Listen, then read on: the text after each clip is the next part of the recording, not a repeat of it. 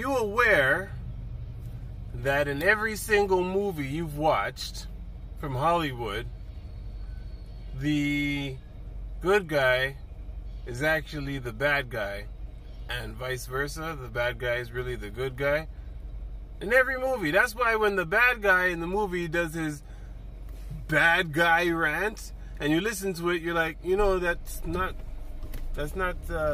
so crazy. Like, yeah, you've been screwed over, Ray, blah, blah, blah, and you're getting back at the people that screwed you and your entire, I don't know, country over, and you're taking an act of justice, but they're the bad guy. But when Batman does it, it's okay? No.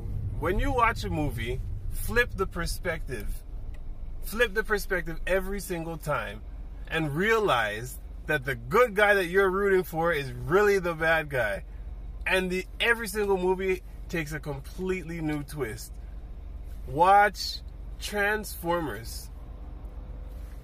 Transformers. First of all, Optimus, Superman, Spider-Man, they're all bad guys, okay? They're all like super patriots. America, red, white, and blue. That's their colors. Even Optimus, red, white, and blue.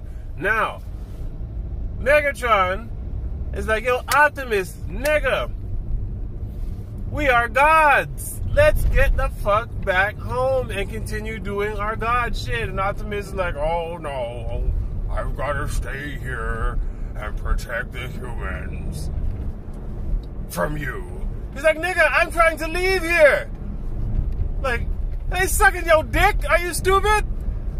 Optimus, let's get the fuck out of it. Let's go. And then, if you watched Beasties growing up, every single time they were on that planet, every time Megatron got off the planet and tried to go into space and leave, Optimus, bring him back down. Megatron got in the ship, Optimus, no, come back here, Megatron.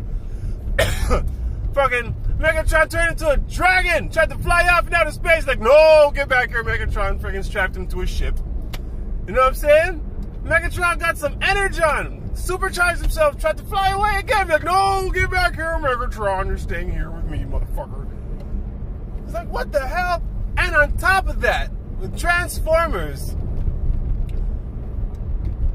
the good guys can't fly.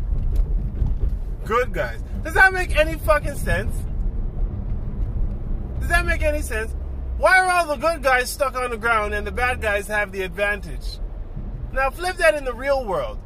In the real world, after watching Transformers, nobody's aspiring for flying cars. Nobody is aspiring for flying cars anymore. Now they just want Bumblebee. We're on the ground. What happened to the Jetsons? Like, we just gave up on fucking flying cars and shit. Who's on the ground? The good guys, right? Everybody wants to be Bumblebee, Optimus, stay on the ground, motherfuckers. Don't look up, because you can't get out. Another topic. Who controls the airwaves in the cartoons or in Transformers?